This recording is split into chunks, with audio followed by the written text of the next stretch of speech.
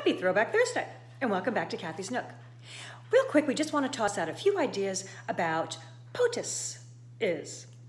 Now, this POTUS behind me, you all might recognize him. He is responsible for being the first POTUS ever to live in a White House and help make America great from the very beginning. Our current POTUS, who you may or may not have voted for, Trump.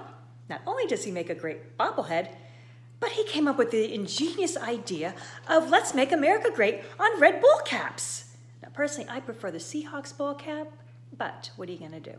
Not every day is football season. So, what do these two POTUS have in common, besides one's on a bobblehead and one is a bust? Pretty cool, huh? Well, let's see. They both have unique hairstyles that I'm not sure anybody would really want to wear today on their head. Maybe they don't even want to wear the ball cap on their head because someone might be at a Whataburger and throw soda in their face and run off with their hat and get fired. Don't do that. You need your job. Because let's face it, Trump is making America great again and supplying all these jobs to many people. Not all of them. So, also, George Washington, he bled to death for America. And can't you say that Donald Trump is bleeding too for America in so many ways, shapes, and forms?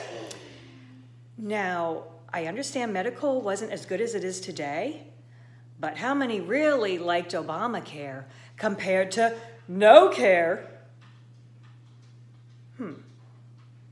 So, when you are talking presidents, don't forget to always respect the office and be glad that if you live in America and you don't have to jump fences and get on a ship and brave the ocean with the sharks all around you, be glad that you are in a country that's helping to make it great again for all people and animals.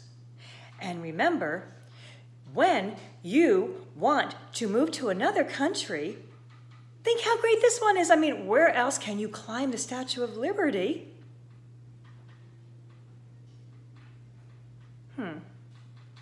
Tune in next time, and we'll discuss something else, whatever that might be.